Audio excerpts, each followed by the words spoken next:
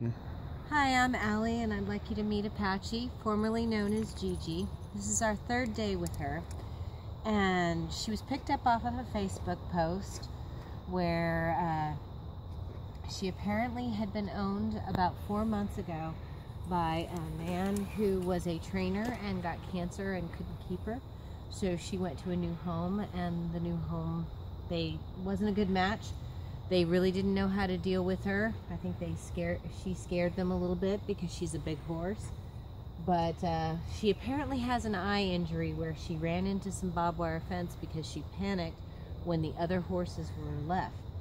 So what we have is, it looks like, from what the vet told us yesterday, we have the third eyelid that has actually come up to protect her eye, but it's kind of covering, and there seems to be a rip in it, but it doesn't seem to be affecting her eye. She's also in a lot of pain. She's managed to hit her eye several times just loading her into the trailer, and she does seem to be in quite a bit of pain.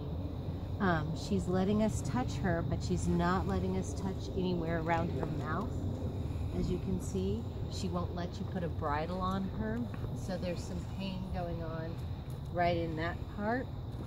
We're just going very slow to get her to accept us.